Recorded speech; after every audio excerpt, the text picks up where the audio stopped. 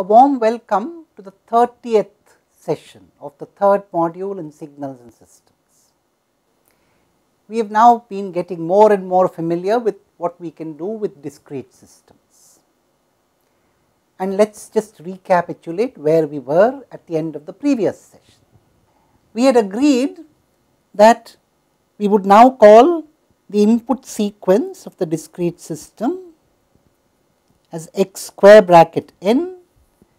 This is essentially the sequence of speech samples, and we had constructed its discrete time Fourier transform, abbreviated by DTFT, which was essentially summation n going from minus to plus infinity, xn e raised to the power minus j small omega n. And we had an interpretation for the quantity small omega. Small omega is essentially the normalized angular frequency. We know what that means by now. We also gave this an interpretation.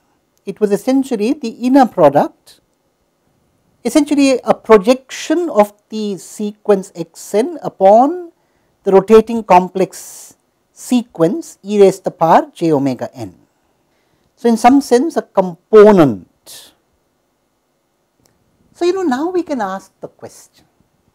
First, we understand that it makes sense only to talk of small omega between minus pi and plus pi. The maximum component that you would have on this scale of small omega is pi. In fact, you should not go all the way up to pi, that is the whole point, to keep a margin. And in our strategy, we said that pi corresponds to 10 by 2, that is 5 kilohertz. And the maximum speech component is at 4 kilohertz. So, there is a margin there. And the physical interpretation of this quantity which we write here, the DTFT, which we also decided to denote by capital X of omega, is that it tells you how much of e raised to the power j omega n there is in this sequence xn. So, now we can ask the question in a slightly different way. We can ask, what does this system do? What does this discrete time system do to a particular one of these rotating complex sequences, if you want to call them that, e raised to the power j omega n, rotating with different normalized angular frequencies omega?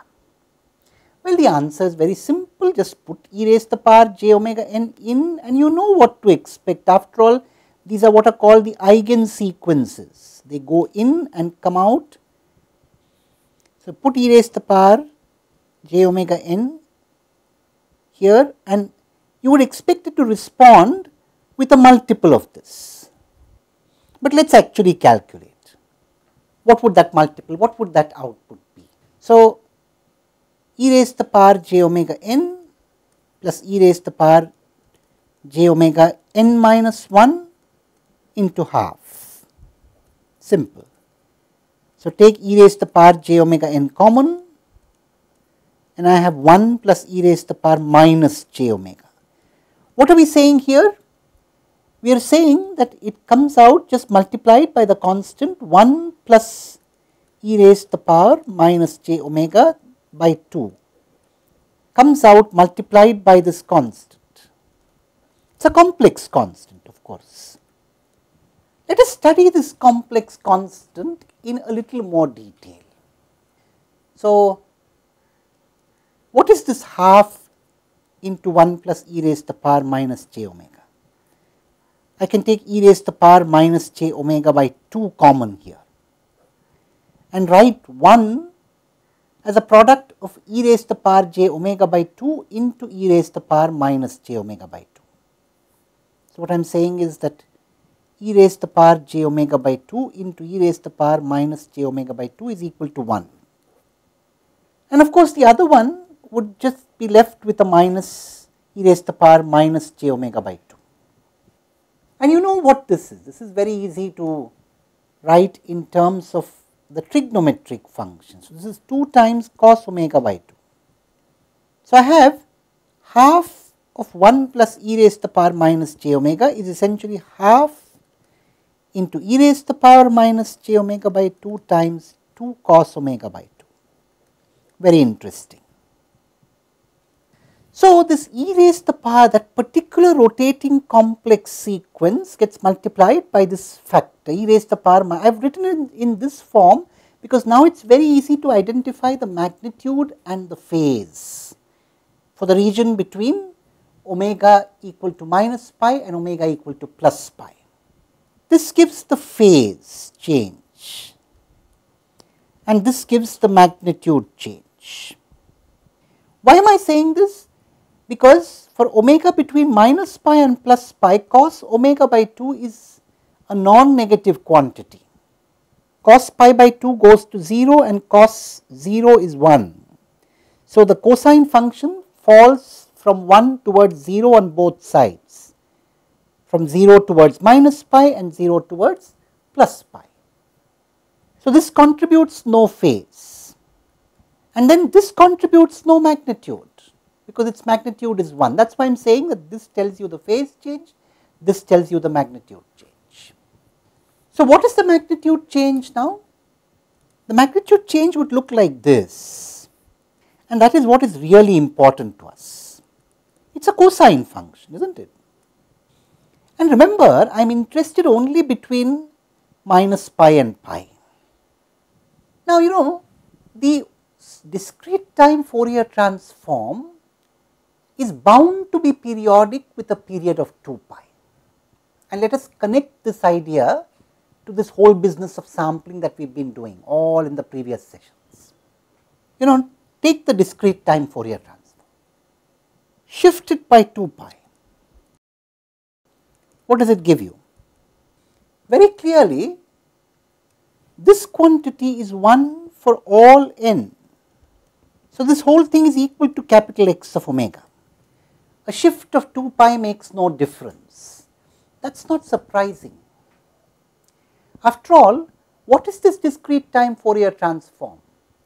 It is essentially the same spectrum of the sample, ideally sampled signal written on a normalized angular frequency axis. And that spectrum of the discrete sampled signal, discrete time sampled signal, if ideally sampled, is bound to be periodic with a period equal to the sampling frequency. But now we have decided to normalize it and make the normalized angular frequency 2 pi. So, this periodicity with 2 pi is not a surprise at all. And in fact, what a discrete system would do would also be periodic with period 2 pi. So, it is interesting what the discrete system would do to the original spectrum, it would also do to all these carbon copies or aliases. So, we need to worry only about what it does to the original spectrum. The same thing will happen to the carbon copies. Now, just one point for those of you who want to think deeper. Suppose you are not doing ideal sampling. Suppose your pulses, but you are still doing sampling with a periodic train of say pulses. What would be the difference here? The only difference is that now you have to think of all these carbon copies as having different heights. But otherwise, much of what we are saying here would go through there too. I am not going through the full discussion here because it could be a little advanced for this course. Let us see, if we get a chance, we will look at it in detail, but some of you who might be interested might want to reflect deeper upon this. What would happen if we are not quite doing ideal sampling, but we have realistic sampling in which we use pulses instead of ideal impulses? Would not materially change all this, there would be small changes to be made. Anyway, now let us come back to the main discussion. So, a particular component is multiplied by this factor, and the magnitude of this factor looks like this. And let us now draw the magnitude focusing only on the normalized angular frequency between minus pi and pi. What is the interpretation now? Let us now go back. This is the normalized angular frequency as I have drawn it.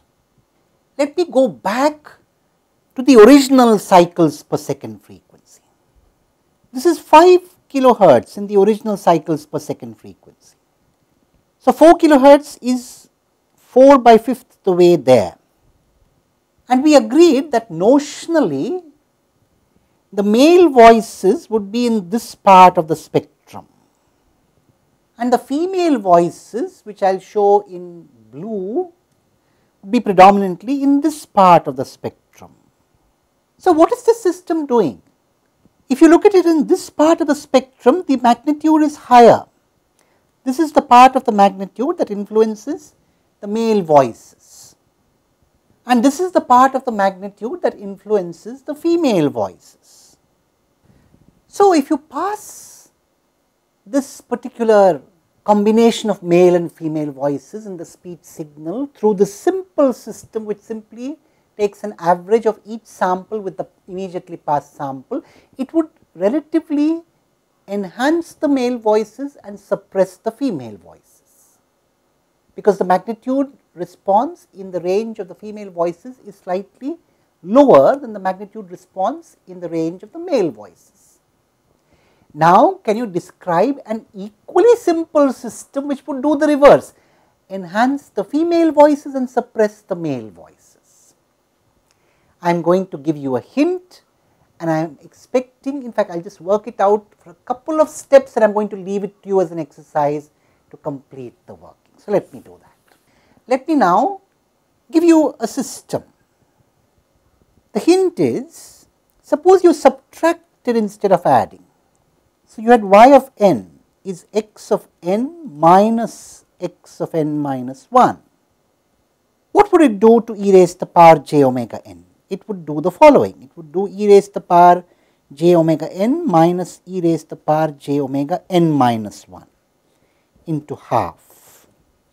How do we rewrite this? We rewrite this like this. Now, I leave it to you to work out the rest. What is the rest? Find out its magnitude and phase and tell us what it does. Interpret. This is an exercise for all of you. And with this then, I shall leave you to work out this exercise. Wish you all the very best, and we will meet again. Thank you.